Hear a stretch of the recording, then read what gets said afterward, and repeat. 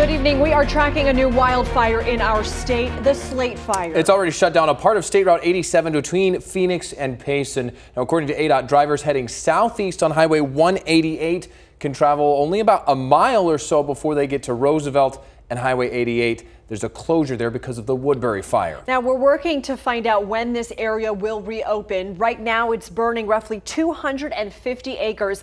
We have Carrie Templin on the phone with the Tonto National Forest to talk to us about this new Slate Fire. So, Carrie, is this close to any homes? At the current time, no, it is not close to any homes, and the current direction it's burning away from homes. So that's certainly good news right there, right off the bat. And how old is this fire? I understand it started today. How long has it been burning? It was reported about 1 o'clock this afternoon, so just about 4 hours so far. What are the biggest challenges right now for the fire crews? We know that weather has played a big role in wildfires that we've seen so far with the wind and the dry temperature. What can you tell us about this one? The crews were able to get on this one quickly because of the fact that it is right on the highway. And yes, they are being challenged by hot temperatures and weather, but sounds like they are working diligently and making good progress on this fire. Okay, and when we talk about, we were mentioning some of the traffic issues that might come into play, some of the road closures. The fire last night near I-17, that was one that caused some issues. Is there any sense of how long this might be affecting Highway 88 there?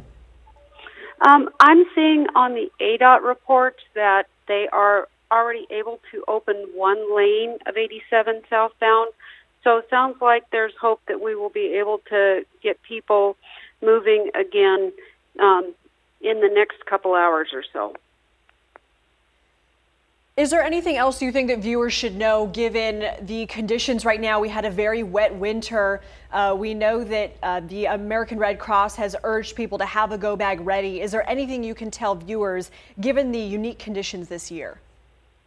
I think there's a couple of things. I mean, you're seeing it in a couple of places. You saw the fire closed down 17 last night. It closed down 87, at least temporarily today. And anybody that's getting on the highway should have extra supplies with them, extra water, maybe some snacks, maybe a blanket, because you just never know when a wildfire might start and where and how long you may be, stuck sitting until things can get cleared up and we can get you moving again. Very good advice. And also homeowners should know maybe creating some defensible space around their yards as well, clearing out any dry brush. Obviously, it's early in the investigation. Do you have any indication as to how this one started? Not at this time. You're right. It's pretty early. We're concentrating on making sure we get a line around it as quick as possible, and then we'll go into the investigation and see what we can learn.